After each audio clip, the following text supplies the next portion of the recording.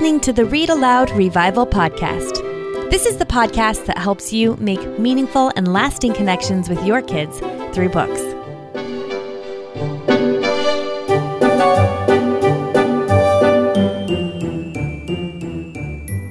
Well, hello there. It's Sarah McKenzie. I'm your host for the Read-Aloud Revival podcast, and today I have episode 113 for you.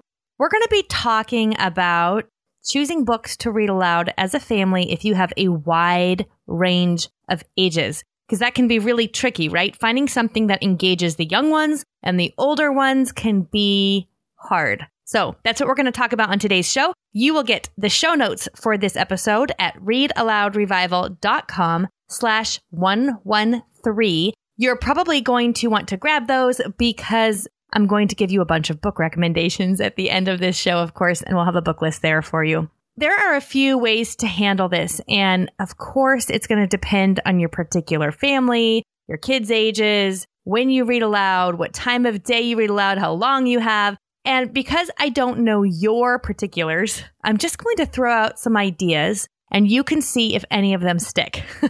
See if something I say today on the show resonates and you think that might work. That might be helpful for you. So first of all, I want to tell you what I do. Now, if you don't know, I have 6 children. My oldest is, at the time this podcast airs, almost 17. I have a 15-year-old, a 13-year-old, a 6-year-old, and twin 5-year-olds. So we have these older kids who are 17, 15, 13, and then these younger kids who are 5 and 6. And I actually separate them for the most part for read alouds. I read aloud to my older kids, my teenagers together. And then I read to my younger kids separately, trying to find books that appeal to my 5-year-old twin boys and my 17-year-old daughter. Yeah, that's kind of a challenge, right? So I don't actually even try to do it too much. If we're listening to audiobooks in the car, I will use the principles that I'm going to talk about in a second to choose books that will appeal to everybody's age, or try to appeal to most of them anyway. But for most of our read aloud time, I actually separate them. So that might actually help if you have a really wide age range and you're thinking this seems impossible. Don't be afraid to separate the kids out. I know some of us have this idea that we want all of our family to be listening together all the time and it's going to be amazing. But sometimes that's just not what reality looks like for us. It's also a lot more difficult to get everybody in the room at the same time, especially when you have older kids who have jobs and driver's licenses and classes and activities. It can be difficult to get everybody on the same schedule. So free yourself from the idea that everybody has to be reading all together. Mom, dad, and all the kids. That's not necessarily how it has to look. You can make this look however you need it to look at this particular season in life to make sure that you're having the opportunity to connect with your kids through stories, even if it doesn't look exactly how you expected. Now, let's talk about choosing books when you are reading aloud with a wide age range. One of the things that I do when I choose books for my teens, which do have an age range, of course, right? My oldest teen is almost 17, like I mentioned, and my youngest is 13. How do I choose books for them? 13-year-old boy, 15-year-old girl, 17-year-old girl. Well, I tend to shoot for the middle. You may have heard the advice to read aloud to your kids above your oldest child's reading level. I hear this a lot, especially in homeschooling circles. I think that probably works if you have 1 or 2, maybe 3 kids who are pretty close in age, and if your youngest child already loves reading as much as your oldest one. But for most of the parents that I know, that is not a good solution. I remember when my oldest 3 were younger, they were 10, 8, and 6, and I wanted to read aloud Anne of Green Gables, and that would have definitely appealed to my 10-year-old daughter. I think it would have kind of appealed to my 8-year-old daughter at the time, not as much, but definitely not at all, not remotely, to my 6-year-old son. And the reason I didn't read it aloud to them is because at the time, my 10 and 8-year-olds already loved books and stories, but my 6-year-old didn't. He was in that really hard decoding phase. He was struggling with his own personal ability to read and to decode words and to get fluent. And because of that, I really wanted our read aloud time to be supporting his delight and love for stories, to give him a thirst and an unquenchable thirst, this unquenchable desire for more stories. To be honest with you, Anne of Green Gables, as perfect as that book is, I'm just going to say, it wasn't going to do it for my 6-year-old son. So don't get hung up on this idea that you need to always read above the reading level of your child or your oldest child. You need to look at your own kids, your own situation, your own family dynamics, and see how you can choose books that will appeal to the most number of people, and specifically to the kids who have not yet fallen in love with books. I would even say focus more energy on choosing books that will appeal to any of your children who don't love reading as much as the others. Because a child who loves stories and loves books, they'll listen and enjoy a lot of things you read, even if it's outside of their normal wheelhouse, even if it's a little above their level or a little below their level, because story lovers love stories. But if your kids have not yet fallen in love with books and stories and being read to, then those are the kids that you want to appeal to. So I would actually focus most on their interests, their age, what would appeal to them, and kind of let everybody else just enjoy whatever stories you choose for them. You don't need to tell your kids you're doing this. Just like so much of parenting. Look at your kids, think who needs to fall in love with stories? Who do I want to make sure runs to read aloud time, and choose books for that child? I tend to shoot for the middle of my teens. So I shoot for about my 15-year-old daughter. She is a voracious reader. So it's not that she doesn't like reading as much as the others, but because they all enjoy reading now, I don't have to choose books so much based on that. I can just choose books for the middle and know that the kids who are the child who's younger and the one who is older are going to get something from that. And let's talk about that for a second. The principal thing we want to be thinking about when we're reading aloud with our kids is keeping them engaged, because reading aloud is all about connection and relationship with our kids. So the kids who are listening need to be able to more or less follow the storyline in order to be engaged, right? Not 100%.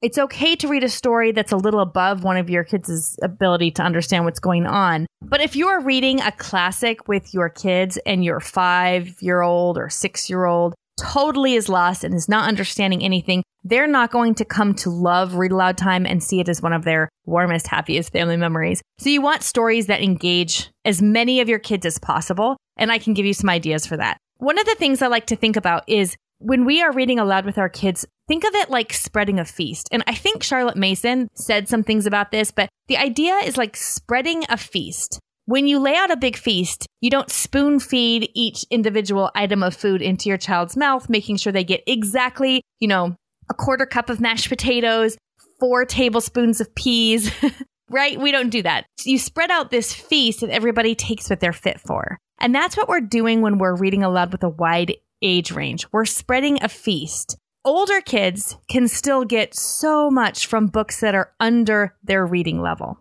Let me give you an example. Most of what you read is actually under your reading level. But let's take a children's book as an example for now. The Lion, the Witch, and the Wardrobe, which is my example for everything, it seems, here at Read-Aloud Revival. But that's because C.S. Lewis deserves it. He's brilliant. So we'll talk about The Lion, the Witch, and the Wardrobe. Read that book as an adult and tell me it does nothing for you. It's written at a Lexile measure of 940, which in normal people lay terms, that means about the 5th grade reading level. The Lion, the Witch, and the Wardrobe is written at about the 5th grade reading level. But when you read The Lion, the Witch, and the Wardrobe, don't you come away richer, even though you're able to read books of much higher reading level, right? So I think we don't need to be afraid of reading things that are under our oldest children's reading level. And if we let go of that fear, realizing that they can still get so much benefit from the books we're reading aloud to them, even if they're not above their reading level or even at their reading level, that opens up the doors to enjoying so many other books as a family, so many more books, and everybody getting what they're fit for. The Lion, the Witch, and the Wardrobe is a great example because your oldest kids will still get things from it just like you do. Your younger kids, the 4-year-olds say, they can still get wrapped up in Narnia and benefit tremendously from the grammatically correct and sophisticated language patterns in the book, and of course, the beauty of the actual storytelling. There's something for everyone, from the youngest to the oldest. And what your 4-year-old takes and benefits from when you read that book is different from what your 14-year-old takes and benefits from. And that's exactly as it should be. If we think of this as spreading a feast for our kids, we won't worry so much about every book giving the exact same things to each child, which is, I think, when we get hung up on the idea of reading with a wide age range. Everybody's going to take something a little different depending on where they are, what they're bringing to the story themselves, their abilities, their developmental level, what they're thinking about, what's happening in their hearts and their minds. And that's all part of the beauty of reading. And we want them to see reading as one of life's greatest delights. So we want to really protect that delight and enjoyment of reading. Then we can choose some books specifically that will do that will meet kids at all different ages differently, right? That will appeal to everyone, that everyone can follow the storyline, and that will really guard that delight and love for reading. So I want to give you some examples of books that I think are great for big age ranges. They won't scare or lose the younger kids, or they won't, introduce topics that are inappropriate or not our younger ones are not developmentally ready for, but they also won't lose our older kids. They'll still engage them, and they'll give them something substantial to sink their teeth into, which is really important too. Big ideas, good stories that are, meaty enough for our older kids to get something from as well. So let's do that. Let me give you about 15 books that I think do this really, really well. And then if you have books that you have successfully read to a wide range of ages in your own home, we'd love to hear about them in the comments. So all you need to do is go to readaloudrevival.com/113 and tell us in the comments what books you've enjoyed reading together. And we can basically collectively create this massive list of great read-alouds for wide age ranges that read-aloud families all over the world can use to choose books to read together. Okay, first up, I have a couple of family or animal stories that I want to share with you. You've heard me talk about the Vanderbeekers of 141st Street. There is now another brand new Vanderbeekers book out called The Vanderbeekers in the Hidden Garden. Both of them are superb. Both of them are very well written, delightful, perfectly appropriate for kids, young kids, and will delight and engage your teens as well. This is the book that I've read most recently with all of my kids, are the Vanderbeekers books, because I think they're probably the first thing that pops to mind when I think of a book that can appeal to this huge, wide age range. So the Vanderbeekers of 141st Street and the Vanderbeekers in the Hidden Garden, they're both family stories of a biracial family living in New York that they have their 5 siblings, I think, in the family, and they have to band together to basically help their family overcome a few obstacles.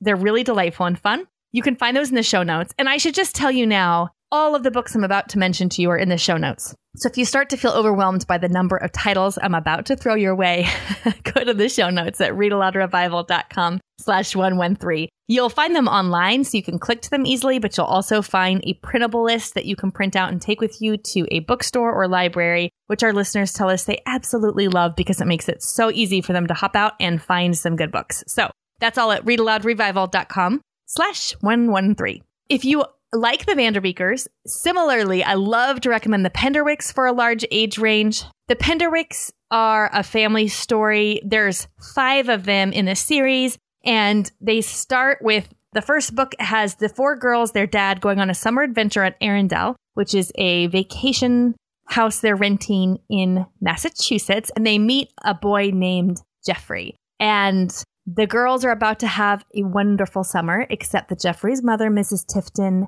has some other plans. So you're going to have to read that one to find out how delightful it is. But The Penderwicks by Jeannie Birdsall is another favorite for a wide range of ages. Another one that fits sort of in this category of family and animal stories. It's different because the protagonists and the characters are animals, but it's Poppy by Avi. Poppy is a mouse, and he has to basically outwit an evil owl named Mr. Ockax. Not too scary for little kids, but engaging enough for older ones. I think Poppy can be a fantastic book for a wide range of ages. I've got a couple historical recommendations for you. First of all, the Little House books by Laura Ingalls Wilder are an obvious choice. I prefer these on audio. I do not like to read them aloud.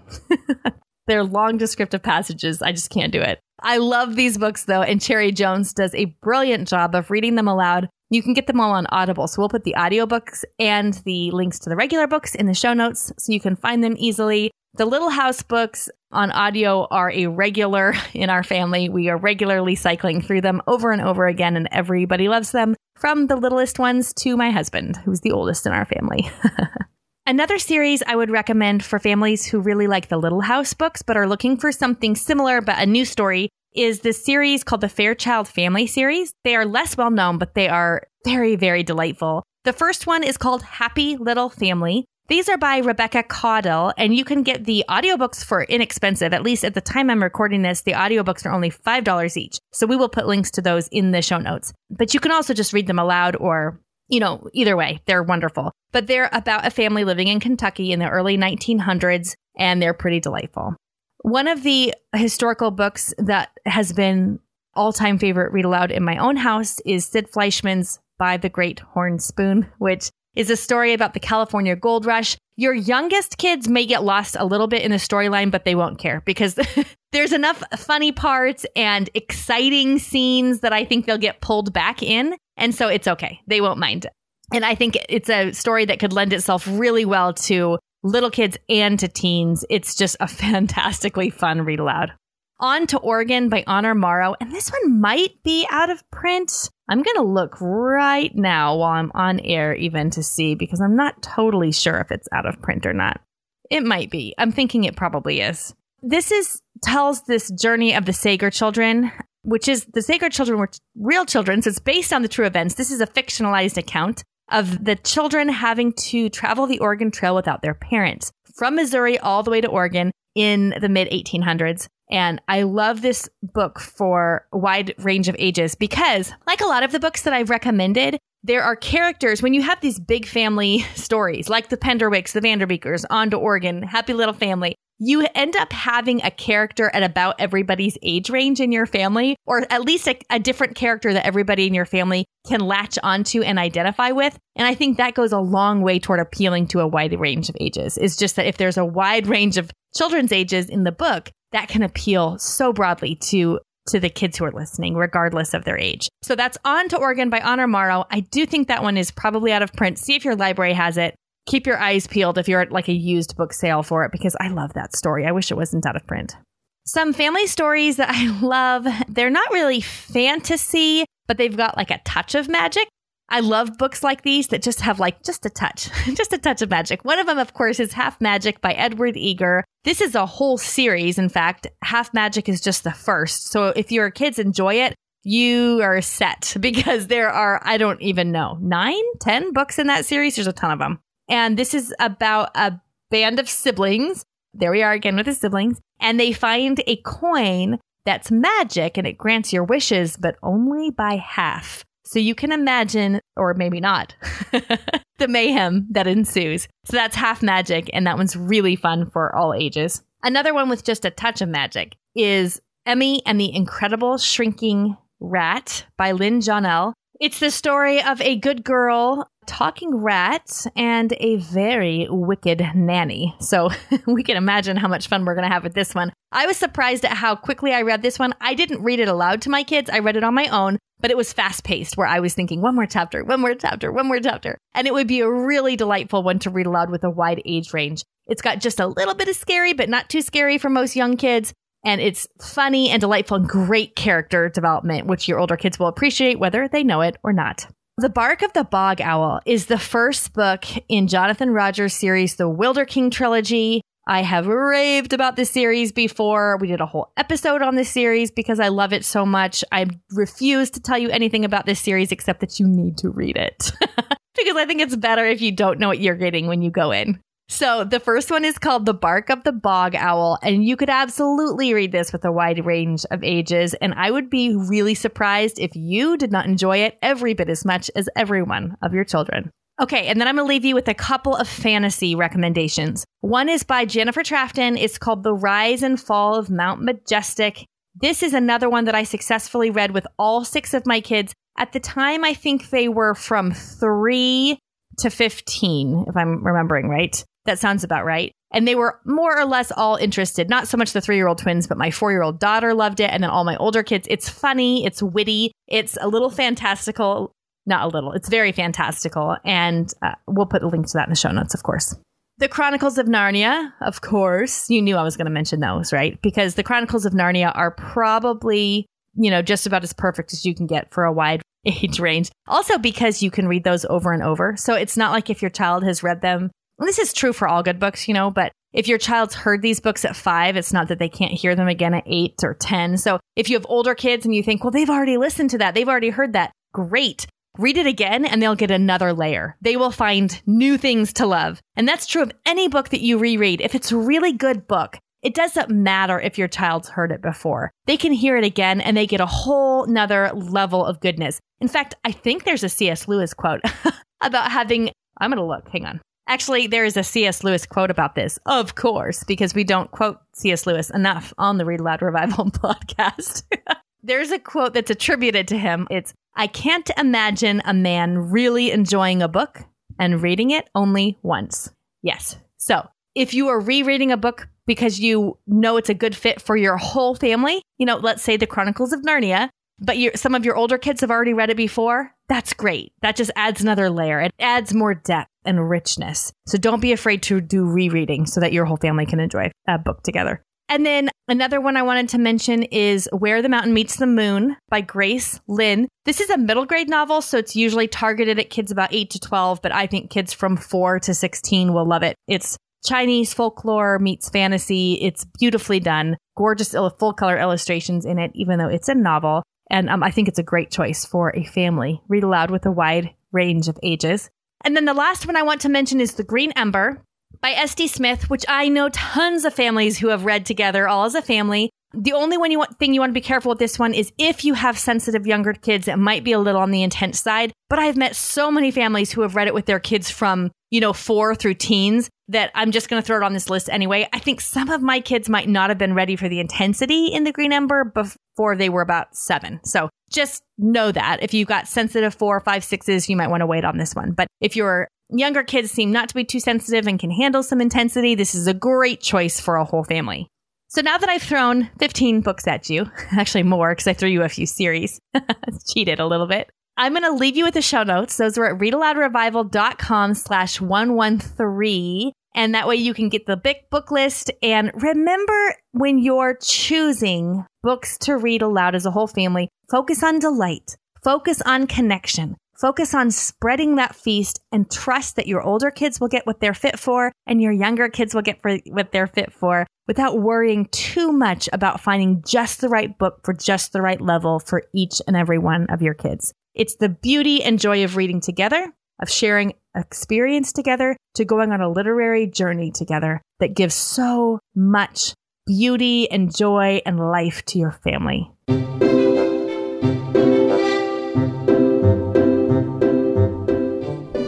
Now it's time for Let the Kids Speak.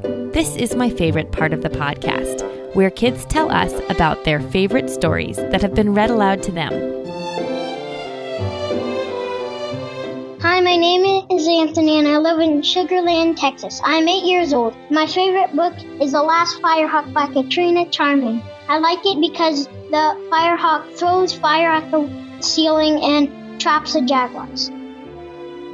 Hi, my name is Emma Radigan and I live in Albuquerque, New Mexico, and I am 16 years old. And it's really hard to choose a favorite book that has been read aloud to me even, but I would have to say that the Lord of the Rings trilogy and the Chronicles of Narnia series would be my favorite read aloud by my dad, and by my mom would be the Penderwick series.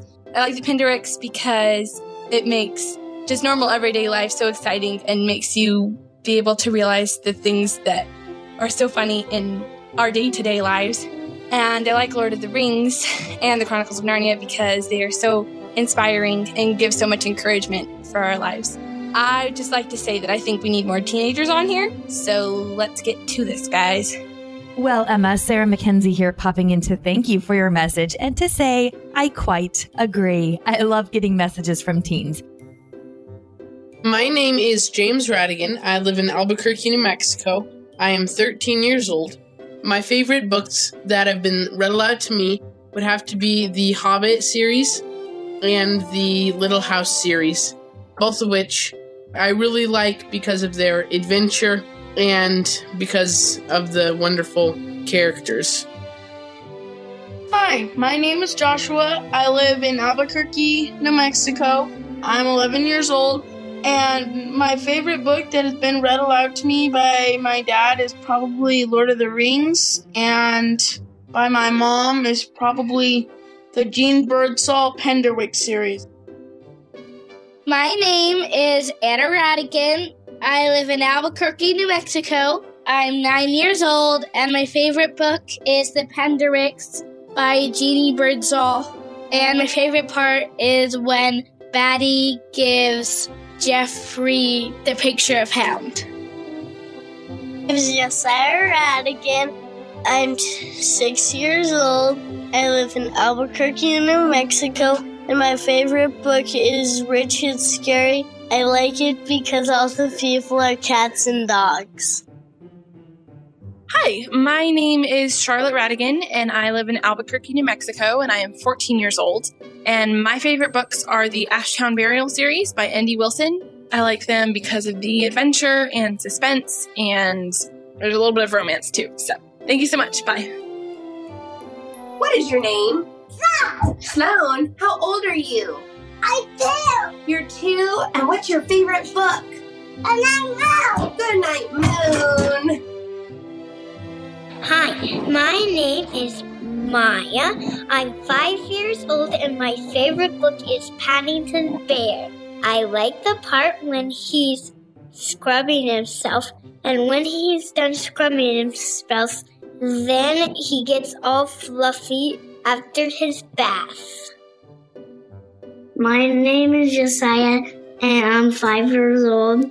My favorite book is Ginny B. Jones, and my favorite part about it when she was funny is when she cheated on May's homework.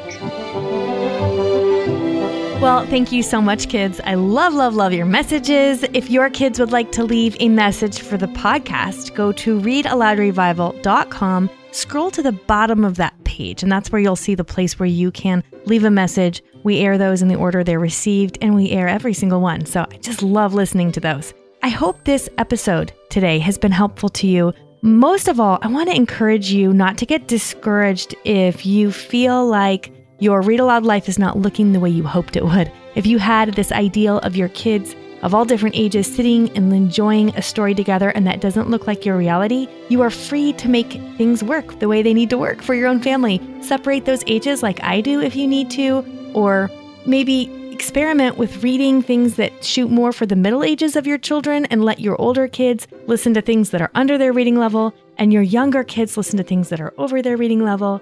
Try a few different things so that you can get all those benefits of sharing stories together with your kids, going on a literary journey together, and sharing the experience of stories with your family, which is such a beautiful gift to give your kids of any age and all throughout their childhood. I'll be back next week with another episode of the Read Aloud Revival podcast. Until then, go make meaningful and lasting connections with your kids through books.